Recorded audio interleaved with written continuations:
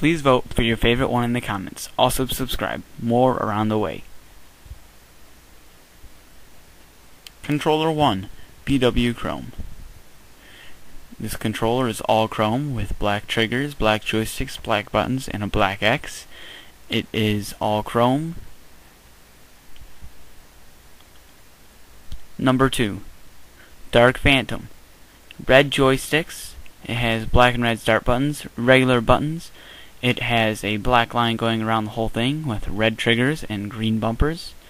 The black line goes from one side to the other, continuing on. Number 3, Bloody Zebra.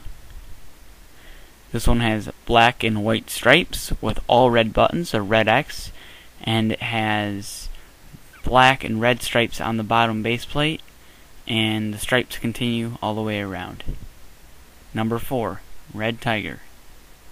This is Red Tiger from Call of Duty 4. It has a black and red joysticks, red triggers.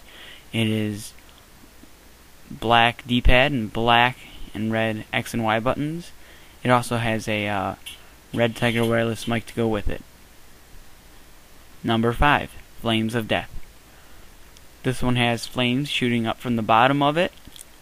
The buttons are the colors of whatever flame is on it. It goes all the way around like it's on fire.